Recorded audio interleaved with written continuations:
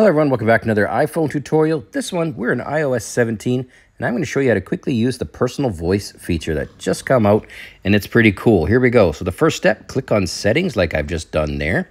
And then when you're in settings, just scroll down and you want to look for accessibility. Click on accessibility, open that up, and now we're looking for personal voice. It's about 2/3 of the way down, 3/4 of the way down. Click on that, and then presto, we get two options: share across devices and allow apps to request to you. So I'm going to click on both of those for this tutorial, but just keep in mind you can turn them on or off. Now, the next step is very simple. Click create a personal voice. I'm going to click on that, and then here you go. It gives you a little bit of a, stay back, give you 15 centimeters away, speak naturally, take your time, blah, blah, blah. But whatever, let's just go through that. Now we're going to go give your voice a name. I'm just going to go with the default one.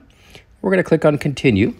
And now it's going to do a sound quality check. So what you got to do is you got to click on this red dot here and then just speak what you see here. So I'm going to click on it.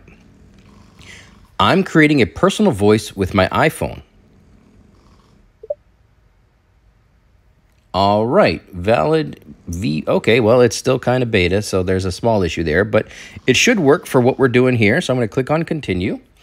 And then I'm going to read the phrase. Now, look up here. There's one of 150 phrases. So it's not like you say 5 words and then it's got your voice figured out. You got to go through a maze and like a real gauntlet of different phrases. So I'm going to do the next one, and then we're going to call it a day. So, do they like chocolate or vanilla ice cream better? All right, that worked pretty good. So I'm going to click on done.